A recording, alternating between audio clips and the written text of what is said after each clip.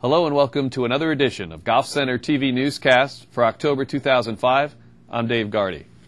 Callaway continues to make headlines with its FT3 driver as LPGA Hall of Fame golfer Annika Sorenstam and reigning U.S. Open champion Michael Campbell both drove the FT3 to Pro Tour victories. Sorenstam's total of 5 under par 208 gave her a one-stroke victory over Paula Kramer in the LPGA John Q. Hammond's Hotel Classic for her 7th win of the year, while Campbell outdueled Ireland's Paul McGinley in the HSBC World Match Play Championships 2-1 at Wentworth Golf Club in the PGA European Tour event at Virginia Water, England.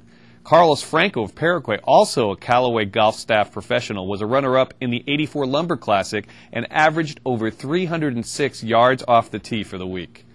Recently, I caught up with Mary Leahy, regional representative for Callaway, who told me a little more about the FT3 technology and Callaway as a company. Now, there's a lot of exciting things happening with Callaway. Can you tell us about them? Yes, we have some great, wonderful, exciting things going on. The new introduction of the new FT3 driver, which was used by Michael Campbell to win the U.S. Open. It's the driver that Annika and Phil have been using. A great new technology we have, combining carbon composite and titanium, making a very thin, hot face. The driver is distance with accuracy, is our tagline, and it is absolutely phenomenal. And that's this driver right here? That's the new FT3 driver. And there's a kind of a new process for us. We've got several different variations in fitting that you can do. If you're a slicer, we can give you a little driver with a draw bias, which means we put a little less weight in the toe. If you have a tendency to hit the ball fairly straight, we'll put you in a neutral bias, and we also have a fade bias. So there's 3 different options, and that's where we put the discretionary weighting in the back of the club head. So this is going to help me in a long drive situation, because you have a history of long drives in golf. We do. The new 454 driver is the world's longest driver now. David Mobley used it in the Remax Long Drive Championship last fall. So that's been a phenomenal driver with the new CT testing that the USGA has set up as their limit. And what's that for the layman? For the layman, it's characteristic of time, and what that does is a new test by the USGA to make the driver conforming, ball speed off the face, milliseconds, a full testing range from the USGA. We've made a hot, thin face driver in the 454, and now we also have done it in the FT3. So the ball speed coming off the FT3 with the discretionary weighting that we put in the carbon and the CT and the variable face thickness technology that we have is a few miles an hour faster even than the 454. You can see other manufacturer interviews on the archived webcast link on the front page of Golfcenter TV. Virtual Caddy is a new website that's attracting a lot of attention. It's an audio-visual guide to golf courses delivered on CD or downloaded onto your home or office PC via the web. Using an interactive menu, users are able to see multiple photographs of each hole with views from tee to green. Once a hole is selected, an audio tour is brought to life with animated graphics used to highlight the line, the hazards, and other key points of interest. Additional options such as local knowledge provide tips and information that only would be known by a regular user of the course. Here's a demo of Virtual Caddy. My name is Bernard Gallagher. Please allow me to be your virtual caddy. Hole 10. This par 5 plays uphill and into the prevailing wind. If you can keep the ball straight, you will have a good chance of a low score here. From the tee, the ideal shot is over the pond and up the right-hand side, avoiding the water on the left. From this position, the most important tactic is to keep your ball on the fairway, as anything offline, left or right, will wind its way into the woods. Now you will have an approach shot to an open and wide green, with the only real trouble coming from the rhododendron bushes at the back, if you hit it too long. You can access Virtual Caddy through Golfcenter TV under our selected video from the web link at the bottom of the channel page.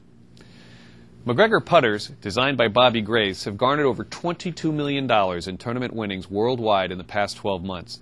The buzz is growing on how the technology and design of these putters can affect gameplay, which is proven by the growing number of tour players who are willing to use the putters without even being paid.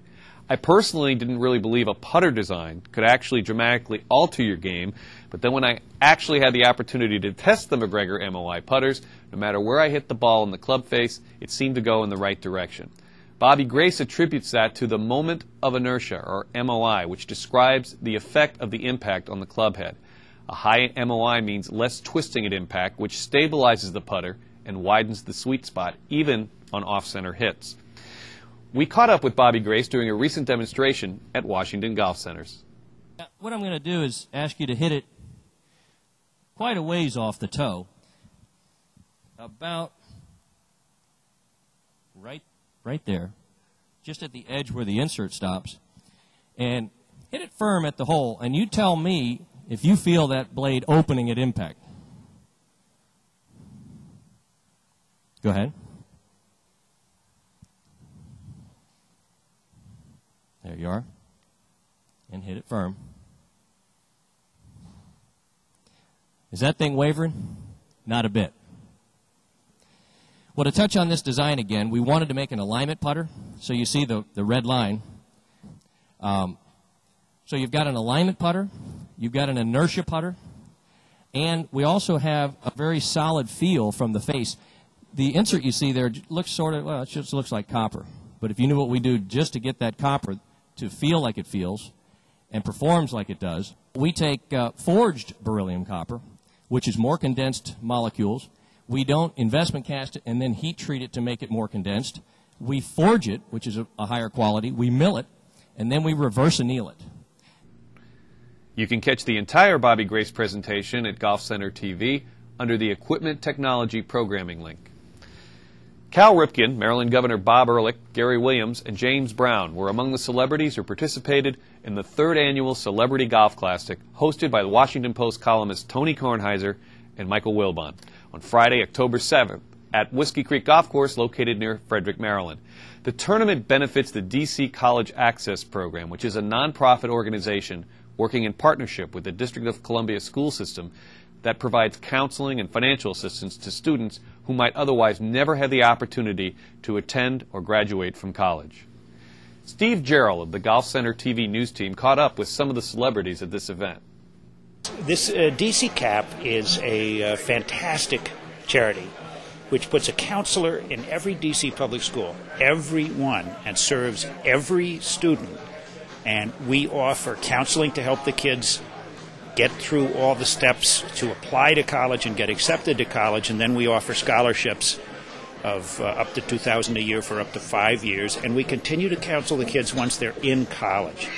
It's been very gratifying, and it's resulted in a nice increase in the number of DC public school kids going on to college and graduating. I've worked for Don Graham. Wilbon and I have worked for Don Graham for 26 years, and until 2 years ago, he never asked us for a thing, and we both think the world of him and would follow him to the ends of the earth. And he said, would you guys put your name on this golf tournament? We had never even heard of DC CAP, and he explained that to put kids who graduated from DC high schools into college, he was taking the money out of his own pocket.